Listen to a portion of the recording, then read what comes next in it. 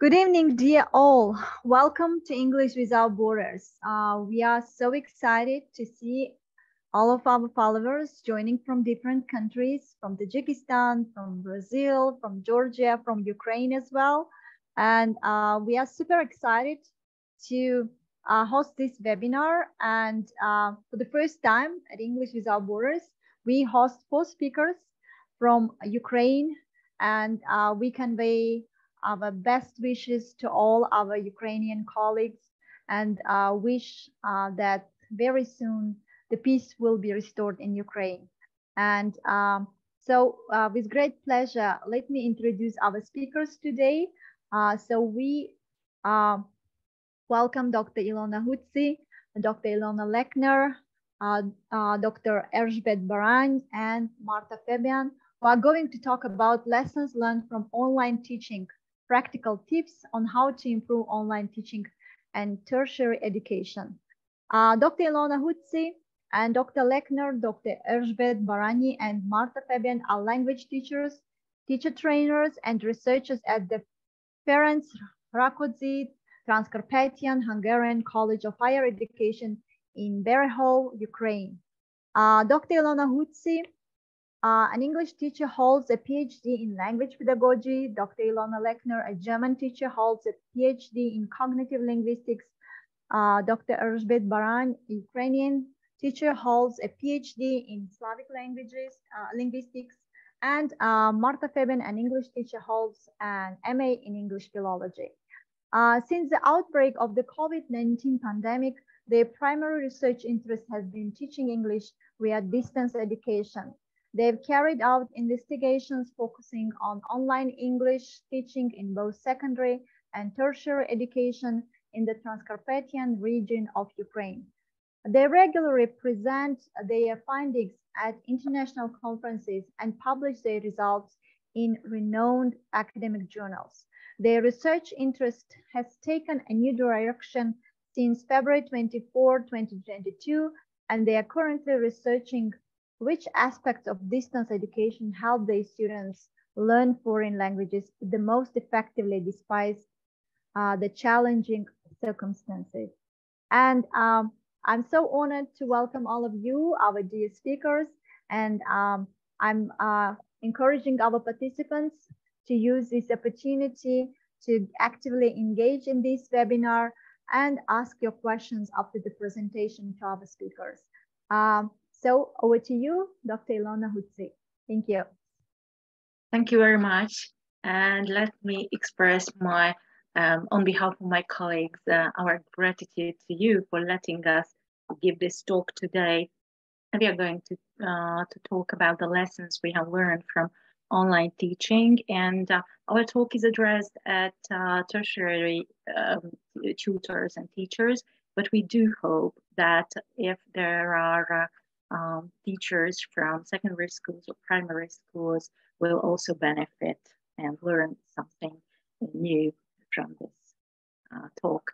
Let me share my screen first.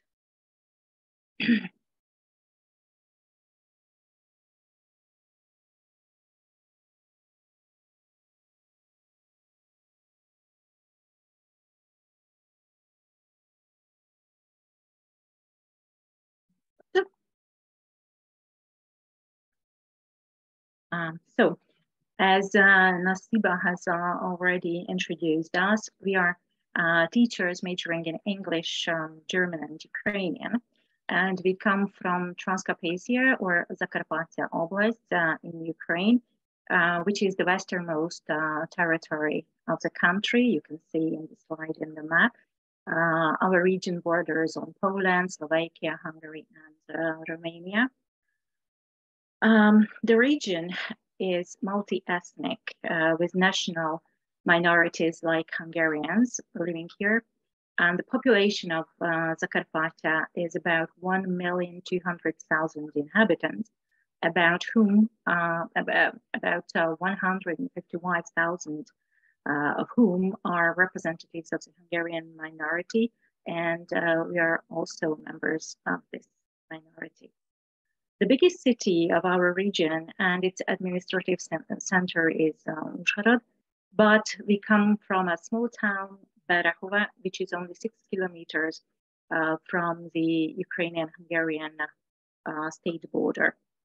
There is a higher educational establishment in our town, which is the Ferenc Rákóczi II Transcaucasian Hungarian College of Higher Education, where we have been working for over 20 years now. The year 2020 is crucial for humanity and will be memorable for a long time, as the rapid spread of COVID-19 has fundamentally changed our lives across the globe. And while we were still optimistic in January 2020 that the disease from the distant China would not reach us, on the 12th of March 2020, the national quarantine was announced in Ukraine. The full closure of the country was initially only for 1 month and then extended weekly according to the current situation. However, during this time, education did not stop, of course. We had to move to the online space, and the teaching process or the learning process was continued in cyberspace. This was the case at our college too. A few words on the college. You can see a photo of the college, which is in the center of Bárány in this slide. I am sorry to interrupt you. So the slide is not going on. So we can see only the first slide. Sorry. Okay. Right. I try again. Yeah. Thank you. Thank you for letting me know. Sorry.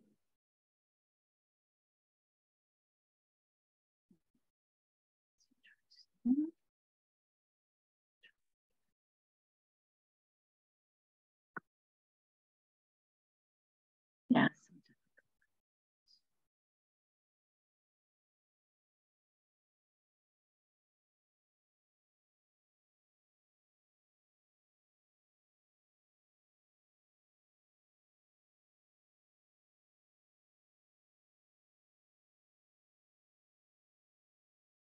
You see it now? Does it move?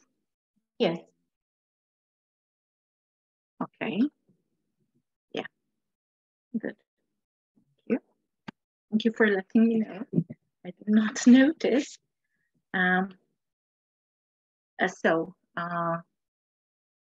I was talking about the college, which is a relatively new establishment, only 27 years old. It was established to support the Hungarian higher education in the region and to provide competent teachers for the 100 Hungarian schools in Transcaucasia. 3 years after the outbreak of the COVID-19, it is common evidence now what impact it has had on education worldwide. There have been several quarantine periods during which knowledge delivery was realized in an online mode via distance learning. New terms have been coined to better describe the ongoing processes. In this slide, you can see some of these new terms. For example, quarantine teaching is in fact online teaching in times of quarantine. Another recent term is emergency remote teaching, referring to the transition from the in-person teaching mode to online teaching due to some emergency situation. In 2020, this emergency situation was the COVID-19 pandemic, and now in 2023 in Ukraine, this emergency situation is unfortunately the war that is ongoing. Now we would like to further clarify some of these commonly used terms. Márta. Okay, thank you. So we all know that the digital age has opened, and it is still opening new opportunities in the field of teaching and learning. Nevertheless, it was a coronavirus lockdown that made both teachers and learners all over the world face a new challenge: how to cope with the difficulties of distance education. Neither teachers nor learners were prepared for this form of education in Ukraine, like all over the world, and they tried to find different solutions. We cannot teach any longer in the old way, said Ken Venti in 2021 in a webinar organized by Pearson. It is doubtless that the daily routine of any educator in whichever part of the world they would live will never be the same as before. The new realities felt around us evidently brings its own norms to our lives and professional development and activities. Beretsky provides useful advice for educators working in higher education.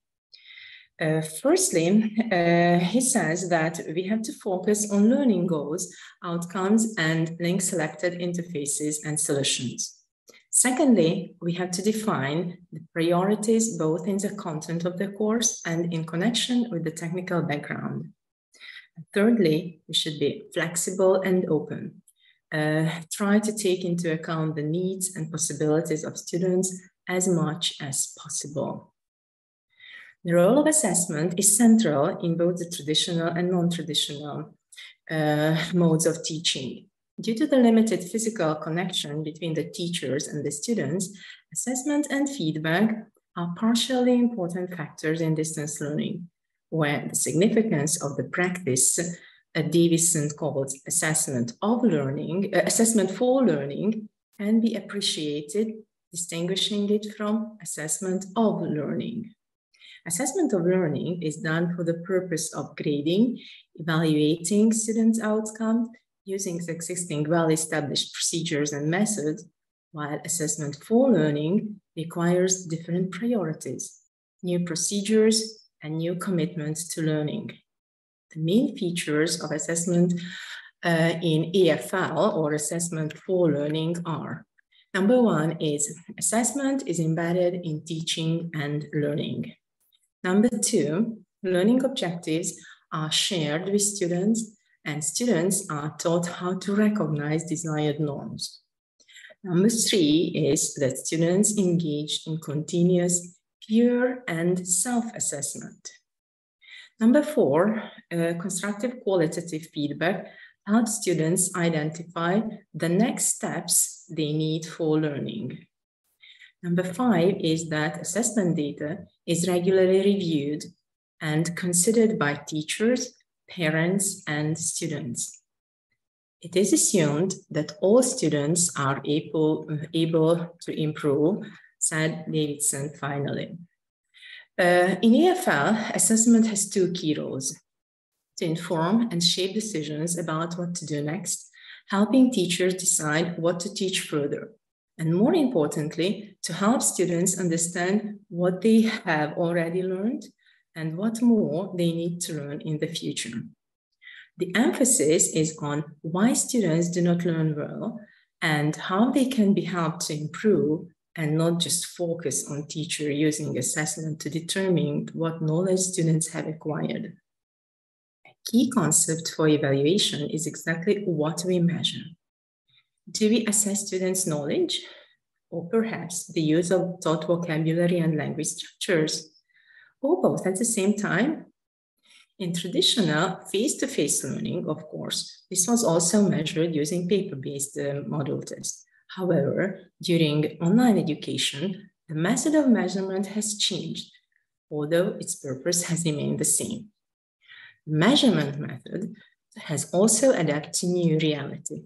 So, paper-based tests have been replaced by online ones. Jockovich emphasizes that one form of assessing students' knowledge is live real-time reporting, which can be accomplished using video conferencing, telephone applications. Another form is time-delayed remote reporting. For example, worksheets, tests, questionnaires, homework presentations, mind maps, etc. The author believes that in digital education, formative, that is developing, shaping, supporting evaluation, plays a role rather than summative evaluation, which may be based on the electronic portfolio collected online in the digital agenda. It can collect students' work, notes, online consultations, instructor feedback, projects. However, it is advisable to use formative assessment in distance education. Argis claims that the notion of online or distance learning is not new, and it has an enormous bulk of academic literature. We accept the description of Paulson et al., who characterizes this mode of content delivery as teachers and learners being physically separated from each other, involving an educational establishment providing grounds for the educational process, as well as applying the internet for teaching and student-teacher interaction. However, whereas Diaz believes that there is a need to use other terms to give a more precise definition of the situation that was caused by the COVID-19 pandemic. This new term used by Hodges is emergency remote teaching, or ERT.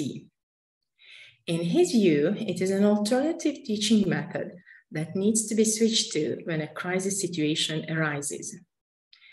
ERT aims to provide temporary access to education that can be reliably delivered in an emergency or crisis situation. And when the situation has ceased to exist, education will revert to its original form. Kamal concluded that face-to-face learning and distance education are effective in different ways. In addition, Orani came to the conclusion that the knowledge gained on distance education in ERT would be of great value and use in future contingencies like natural disasters or times of conflict, like the situation in Ukraine is today. However, Camilleri urges education leaders and policymakers to embrace online education models and virtual assistants, as they are here to stay in the post-COVID era. The rapid transition also meant rapid skill development for instructors, who invested considerable time and effort in learning about online course design, as well as developing and teaching their courses. Tanasiewicz admits that the transition from traditional to remote teaching was difficult not only for the teachers, but for the learners and their parents too. Padayashi argues that in addition to teachers, students were also significantly more actively engaged in the teaching process than in face-to-face learning environment, and they had to meet the challenges of managing their own learning processes in a less formal virtual environment. Sumardi also found that although ERT was a successful teaching mode to substitute face-to-face instruction, less able students face difficulty in disciplining themselves to be more attentive during online classes, over which situation the teachers could have little control. Concerning the Ukrainian context, certain advancements have been made in studying online learning from the beginning of the pandemic. Shevtsova outlined the main tendencies and challenges of online learning and emergencies. The researchers emphasized that distance education is a crisis in its nature, and it needs constant adaptation to the changing realities of the present. Shtukalo revealed a lack of proper equipment and digital competencies for both the students and teachers, poor internet connection, and the necessity for new approaches in organizing the class and individual assignments. Despite the difficulties, the results of the survey showed that more than 70% of the students were satisfied with the quality of online education at university. The same technical issues, psychological discomfort, and an increase in time for correspondence for both teachers and students were defined by Prokopenko in 2020. Among the positive aspects, they mentioned self-discipline, the experience of mastering the latest methodology, tools for online learning. Now, a few words about our research that we have carried out in our context and the lessons we have learned.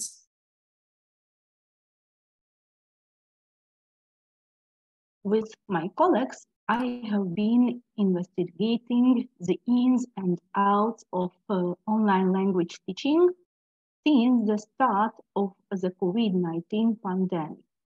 First, we conducted a questionnaire survey among both students and teachers comprising 4 groups and target population: secondary school children, secondary school language teachers, language major, students in tertiary education, and finally, college language teachers. Next, we carried out a case study at the tertiary level, applying the qualitative research design in which the data were collected from 34 higher education instructors in Ukraine with the help of retrospective interviews on issues related to DE and ERT in their institutions. The purpose of the research was to get empirical evidence on how DE was realized in the first and second quarantine periods during the COVID-19 pandemic in 2020 in Ukrainian higher educational establishments. The findings have revealed the answer to our research question. The most challenging aspects of the pandemic for the respondents were as follows: coping with the increased workload, coping with the uncertainties of the pandemic, lack of knowledge about online teaching, and lack of support in the change of teaching practice. We have learned the following lessons. In relation to classroom management, respondents agreed that teaching takes more time online than offline. In relation to teaching language skills, more respondents agreed that reading, listening, and writing skills are taught effectively as also online. However, speaking skills are better taught in face-to-face teaching. There is a fear that the interpersonal relation with the students can be damaged if teaching is solely done online. Teachers are aware of the need of more training to teach online. In a virtual classroom, it is necessary to eliminate the feeling of isolation by promoting feedback as one of the most crucial elements to make communication between students and teachers flow. In an additional efforts must be made to improve the digital competence of both educational actors. In this way, virtual classrooms will become a powerful didactic tool able to guarantee a higher quality teaching learning process. On the basis of the updated data, several groups of problems were identified. Problems of a technological nature associated with the improper digital infrastructures of Ukraine's higher educational institutes. Unequal access of teachers and students to electronic devices and internet connection. Problems of a methodological nature associated with the lack of methodological support and special training programs for teachers to carry out distance instruction. Problems of a psychological nature associated with the development of motivation. Teachers commitment, and establishing new communication patterns. Next, we would like to introduce the pedagogical implications from the research. Distance learning has advantages and disadvantages at the same time, but all in all, the experience gained in this period can contribute to the learning and teaching process in the future. At the secondary level, it can be a considerable step towards implementing ICT into traditional teaching, as both teachers and learners have improved their digital skills to a certain extent. Involving digital and video technology into teaching in general and into language learning motivates learners. Video recordings made by teachers themselves or carefully selected online resources can be used anytime later, even traditional teaching. As to motivation, we can state that distance learning was both motivating and demotivating at the same time. On the one hand, involving digital technology, video resources, and films made learning more exciting and motivated learners intrinsically. The positive attitude of teachers and their attempt to help learners in this situation was also motivating for the learners. On the other hand, the lack of live explanations and of regular face-to-face control, the huge amount of material that had to be coped with along with difficulties the learners faced proved to be demotivating. Teachers should pay a lot of attention to developing learners' autonomy. Motivating learners should find more efficient ways of assessment and have to find ways to increase the number of online lessons. During the period of first school breakdown, learners faced a lot of difficulties and experienced a new form of teaching and learning for which they were not prepared. Those learners whose attitude was serious enough and were able to manage their time well have coped with these difficulties and gained experience in a new form of learning that can be useful for them in their future studies, as in the digital age, online learning is becoming more and more popular and widespread. At the tertiary education level, our findings have revealed the following. First, most instructors surveyed by us perceived the transition from face-to-face to online learning as a negative experience.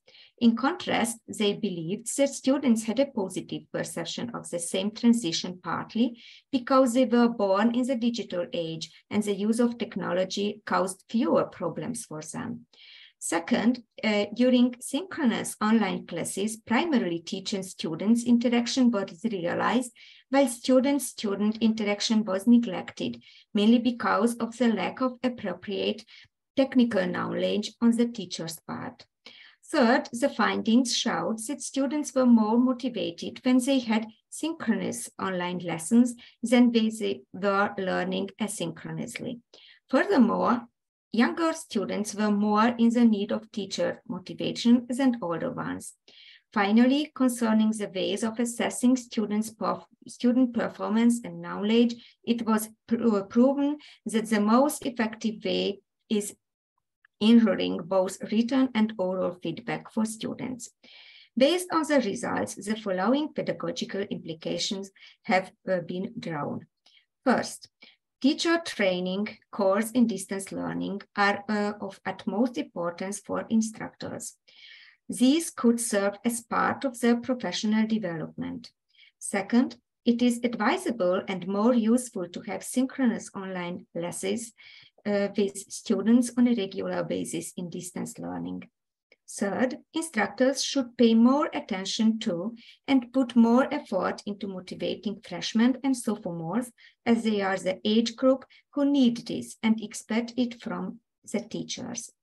Fourth, teachers should provide written feedback on students' performance, as well as give oral evaluation by offering an opportunity to ask teachers about problematic issues when being assessed during online learning, as a written plus oral variant of assessing students proved to be most effective in this respect. The results suggest that the biggest and most common problem in both secondary and higher education was assessment and evaluation.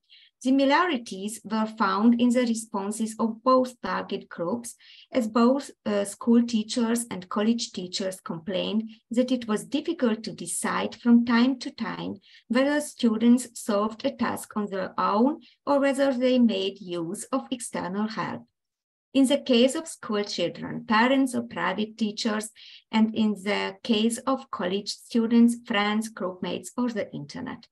From these results, the pedagogical implication can be deduced that teachers should strive to build relationships based on trust with their students. This, of course, is much easier to accomplish in face-to-face education where teacher and student meet in person daily, with physical presence and real-time conversations. Building trust in distance learning is a bigger challenge for teachers because it is not easy to converse with students in person.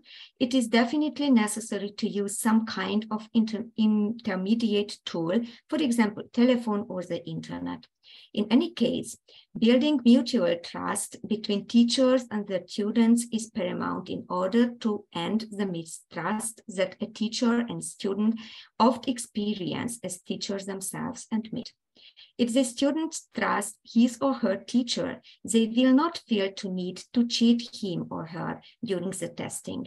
And if the teacher also trusts his or her student, he or she will no doubt his or her honesty. Members of both target groups of our research mentioned that it was time-consuming to prepare teaching materials for online learning and the marks the students or learners' written assignments and give feedback on them. In addition, a great majority of school teachers and college tutors complained about the difficulties in assessing speaking and listening skills in distance learning. There can be one possible solution to this urgent problem. Teachers and tutors must acquire the skill of effective online assessment that in our new COVID reality can also be done online by participating in special MOOCs that focus on the issues in question. In addition, on several occasions, the quality of the internet connection was found to be poor, resulting in unequal access for students. For example, one internet service provider had better network quality than another. Thus, students who had a lower quality internet connection were disadvantages because they received the information late or were unable to meet the requirements on time, which frustrated them. And the difficulty for instructors in such cases was how they communicated and interacted with their students. Addressing problems relating to internet access is outside the scope of pedagogy. However, it is again clear that teachers need to address self-improvement in terms of proficiency in distance learning methods. Distance learning is a new reality today. We cannot afford to neglect or ignore the challenges, the opportunities, or the positive results that this new standard means. Therefore, it is advised for everyone involved to learn, adapt, and be constantly open to acquiring new knowledge and skills. Now my colleague is going to provide some practical tips on improving online English language teaching in tertiary education.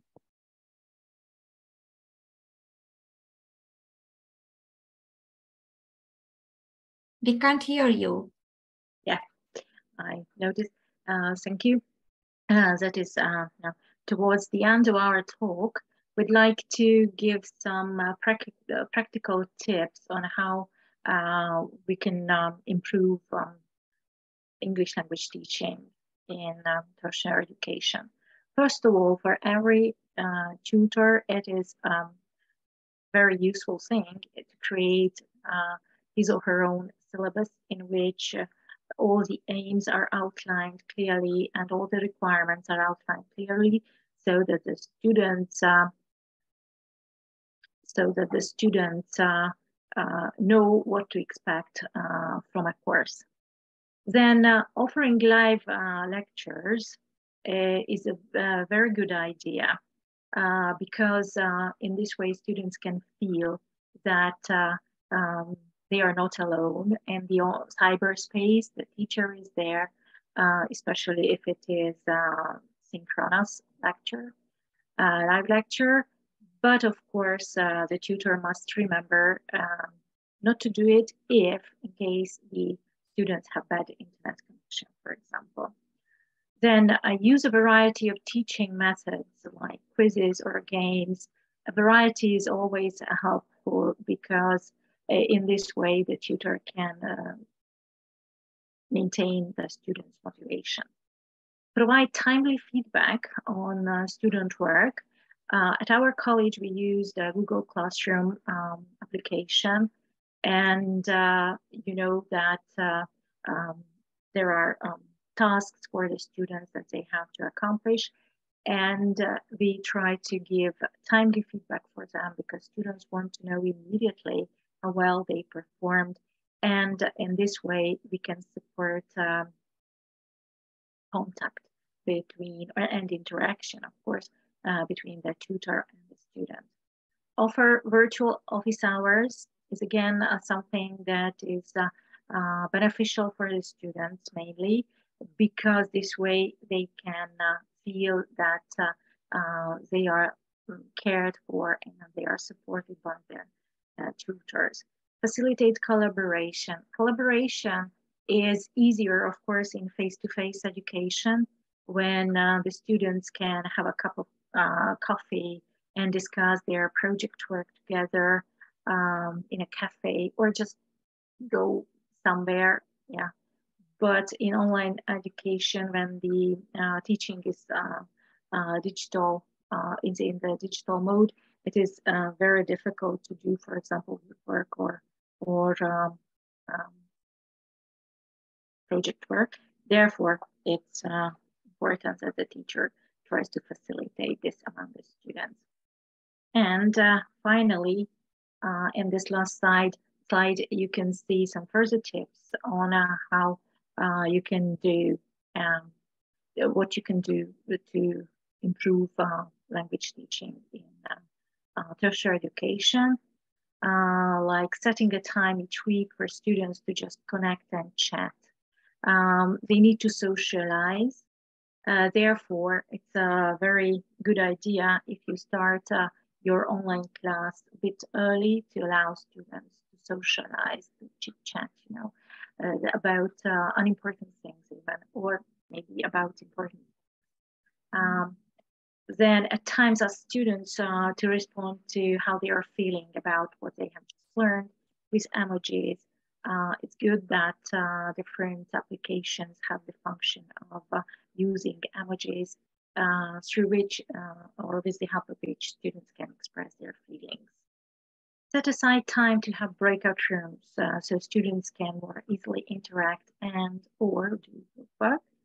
And encourage students to put questions either in a chat or as a space such as an online notebook or a document. Students must feel that they have this right and they have this opportunity to ask back. In face-to-face education, it's easy because after the lecture is finished, they can have their questions. But on the in online education, this is different. Therefore, we have to ensure them that they have this possibility to ask questions anytime.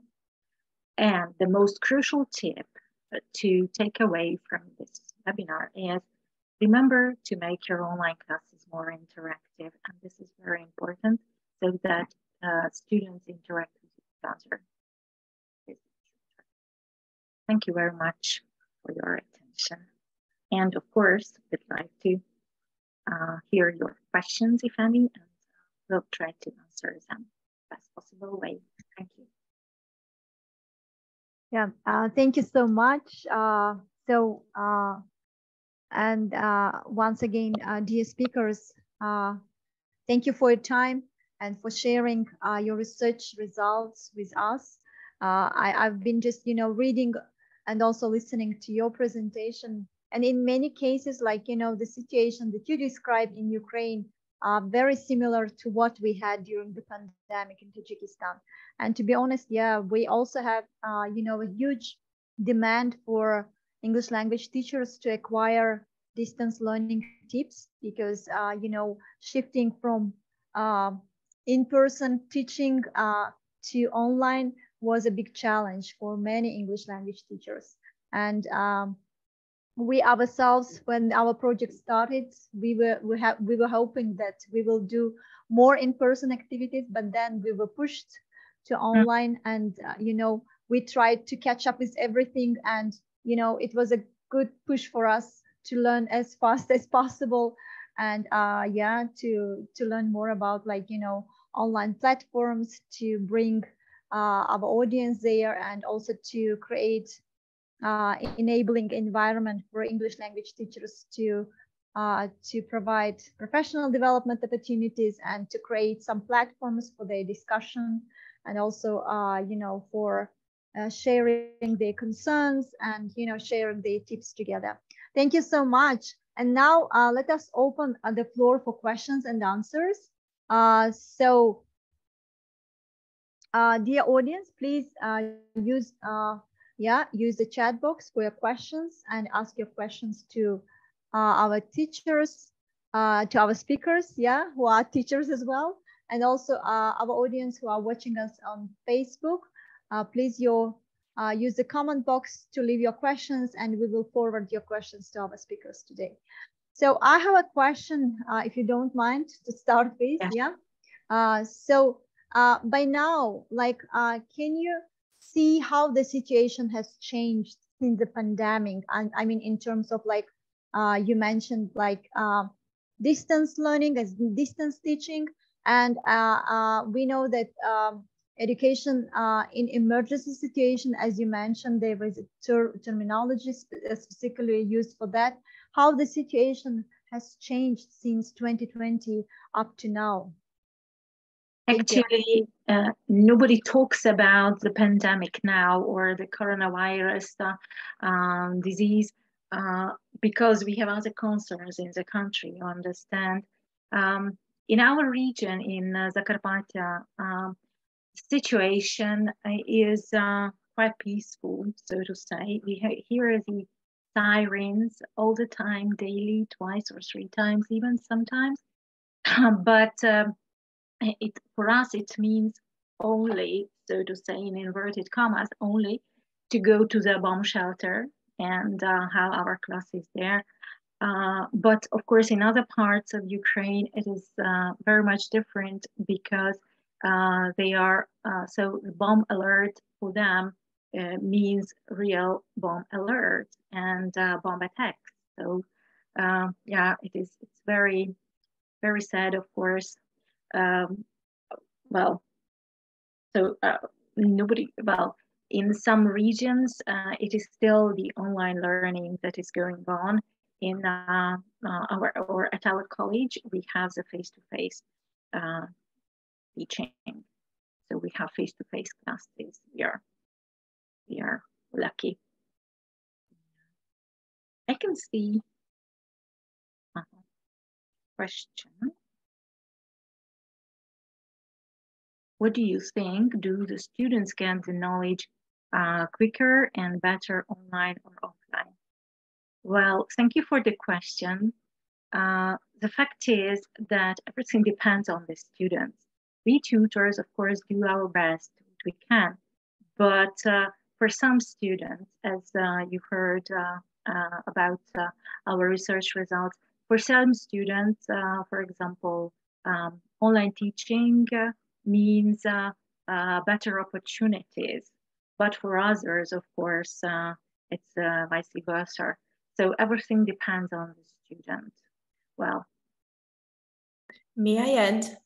Yeah, sure. We didn't put any quantitative results into our research, but we also counted, so in the questionnaire, that some students, especially those who are more inverted and those with a higher learner autonomy, and those who can manage their time, so better time management. It was 17% of all our students who said that they managed to learn everything better online. So what they supported their position by is that they didn't have to travel. So they could save a lot of time. They could even work at home. They could even have time for reading, and that time that they usually spend for traveling and socializing with each other. So they could spend in another way. So 17% of our respondents felt that they acquired the material online better, but as far as I remember, 58% said the opposite. And there were some students who did not want to decide or just could not decide. Thank you. Yeah, thank you so much. And you know, the findings that you mentioned right now, Dr. Márta Fábián, do you think this is related also to learning styles of learners? Yes, absolutely. Yeah, I think my colleague Márta agrees with me that, of course, it depends on the learning style of the students. Some are auditory, some are visual, some are even kinesthetic. Although maybe not in higher education, but yeah, absolutely. And to motivation as well, because also there were answers from some students that they simply didn't have, so they didn't need to be motivated. So they said that this is, so they have their own motivation, they have their own aim, and whether the situation is good or bad, they will do their best in whatever way. So those who were motivated, they did not suffer in this situation. Thank you. And just to add to this one more nuance, we found that first and second year students needed more motivation than, for example, third or fourth year students. And we explained this by the fact that the more advanced students are maybe more determined in getting their degrees, for example, or so the first and second year students needed more motivation during online teaching. Yeah, thank you so much. Yeah, that's very interesting. So we also have, some more questions from Fernando, who is from Brazil. He's asking the question about in which ways have teachers and students benefited from online teaching? I'm sorry, could you please repeat? Yeah, in which ways have teachers and students benefited from online teaching? Oh yeah, I can tell you the direct way for teachers is that we, as you have already mentioned, we acquired our digital skills almost in no time. Actually, we were forced to do it. So we learned about different ways of delivering our material online, about different applications, about different programs. So that was really in no time. So it was very rapid. We were forced to do it. Otherwise, the educational process would have stopped, and we could not let that. And this is the same maybe for students. Although I can tell you, students are, especially those who were born in the digital age, maybe for them, this digital skills development was not that rapid or was not that conspicuous. But yeah, they also mentioned this in the questionnaire that we were.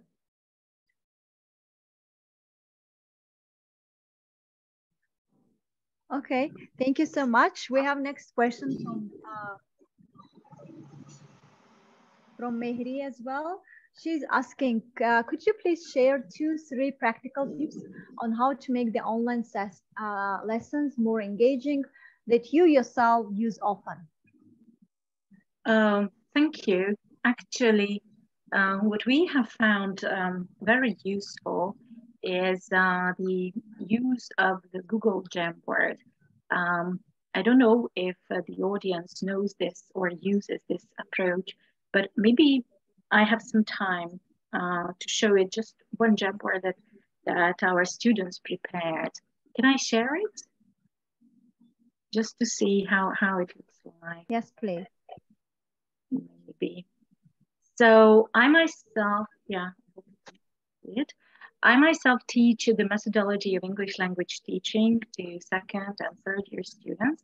And we have the topic of remote teaching, which was a kind of washback effect before the COVID pandemic. Online teaching was not common in Ukraine, but because of the COVID, everything was changed. And as a washback effect, we also included this topic into the syllabus of the discipline, the methodology of English language teaching. And here you can see what the students prepared. So you can see the initials of the students in the top left-hand corner, and they had one topic, if you see in yellow. For example, this student had the topic using Facebook to teach English remotely. And actually, the student's task was to collect material on this topic and prepare a frame like this. If we go on different students or other students had other topics, this student's topic was using the course book online, and she collected material, everything, and she could put, you know, these are sticky notes that you can move, very useful, or a picture, then a different one, again, the maintaining student motivation while teaching remotely. And so this was a central topic that they had to prepare materials on. And next class, we discussed all the ideas. What is benefit, or what is significance, or very good point in Jamboard is that we can use it, or we can share one file with all the students. And when we work with such a frame, every student, if they have the accessibility, the access to it, then everybody can work on the same topic at the same time. So actually, Jamboard is something that we really like, and my students also like. So this is a very good idea, I think, to use students. Do you want me? Can I ask a question? Yes. Sure. Yes. Thank you, Ilona. Thank you. Sorry. Have you finished, Miss Iba? Yes, please go ahead. Oh, thank you so much. So this is Manisha. Thank you so much for a very interesting presentation you provided us for today. Thank you for all the speakers, for all the today's speakers. And my question is, you know, like turning from in-person to online learning was not easy, both for students and teachers. We all suffered a lot because it was unexpected, right? So my question is, like, everyone had some challenge. What was your challenge? I'm sure you have already mentioned in your presentation. I was a little bit late, so I would be very happy if you could share some of your challenges you had, like, yeah, that would be. Personally, I found it difficult to be objective when assessing my students, because, you know, as I mentioned, we use the Google Classroom as an LMS in our institute or at our college. And it was difficult to assess because when the students submitted the homework or the home tasks or any task they accomplished, then I liked everything about that. So, and then I just started to think, no, it cannot be so. So there must be something that I had to be very, very attentive, even more attentive than during face-to-face teaching. So for me, my challenge was how to assess students. But I'm sure my colleagues have different challenges. Márta, maybe you want to share with us your challenge? Thank you for the question. Actually, thank you for your answer. Actually, the biggest challenge for me was time management. So I suppose I'm not the only one who had this, because at the same time we had to prepare the material. We had to learn how to use different sites, and we had to check the students' work, and sometimes we just felt that it's impossible, that 24 hours is not enough. So, but I suppose it was everywhere in the world. So, thank you. Thank you. I have one more question. Okay. If you don't mind. Do we have time? Do you have time, Ms. Nasiba? Can I? Yes, we have a couple of more minutes. Yes, please go ahead with your question, and then we have some more questions from other participants. So, like, so if, like as a teacher, you have experienced both in-person and online teaching, right? So if you have a choice to teach in-person or online, what would you choose? What was the outcome of online teaching versus in-person? So what would you choose? What was the quality of students studying? Okay, I see your question. Yeah, I see your point. Thank you very much. Actually, I like teaching online. I didn't realize before the pandemic, but I like doing it. So I would definitely choose online teaching because the time management that Márta mentioned already. We don't have to spend time on doing different things. For example, just to travel or go and to our workplace in the morning and then back again. We are at home, so because we worked from home office, so to say, during online teaching, and I liked it very much. So personally, that's my preference. Okay, thank you. Okay. Yeah, thank you so much, Dr. Ilona Huszti. So we also have a question from Natya. She's asking, from my research, students were more productive, more involved, more willing to study when we had online lessons. Why so? What do you think? What may be the reason? What has changed? Actually, I have answered her question in the chat because we had the same result. What were the reasons is that first of all, when they did not understand everything, they had the chance to ask questions in an online lesson. Especially they had difficulties with grammar. So some of the students pointed out that when they were studying German is a foreign language for them as well. So they had difficulties with understanding some grammar points. And it was extremely difficult to understand without the explanation of the teachers. But when they had online lessons, they could clear out all those areas that they did not understand from the notes.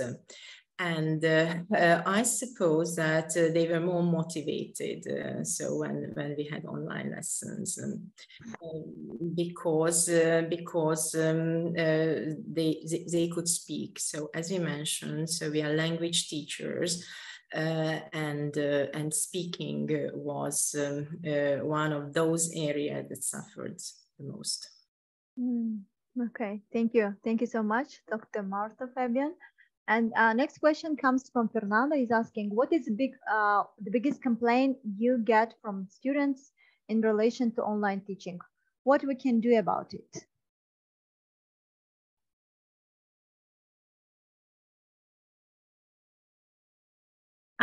Maybe students have to learn how to manage their time and how to keep the deadlines. Maybe that's the most difficult, at least in our case, for our students. So they have to. It's a very good thing that they have the notifications about the deadlines in the Google Classroom that we use at the college. But still, very often it happens that students are lagging behind and submit their tasks just beyond the deadline.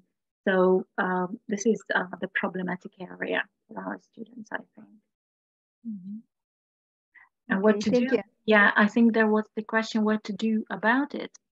Well, we have to teach them, and we have to tell them all the time how important deadlines are. So, because in every sphere of life, deadlines are extremely important. And if, for example, I don't pay the common costs in time, then I will be behind. So, it's just a very simple example. Yeah. Thank you so much. Also, we have the last question coming from Raihona. She's asking, which way of teaching do you think is effective, online or in person? Again, based on your own experience. Yeah. As I have said already, for me, online is equally effective. But of course, still, because we are used to, this is what we were taught when we attended university, teacher training courses, it is still the offline. So there are more opportunities for students, which are, of course, very beneficial. Yeah. Okay. Thank you so much. So we are very happy that more teachers attended today's webinar, and I'm sure in the coming days there will be more viewers, of course, and all those who will be watching this, they will find some useful tips for themselves, how to improve their online teaching. Once again, on behalf of English Without Borders Network, let me convey our deepest gratitude for your time, for your energy, and for your, delivering the webinar.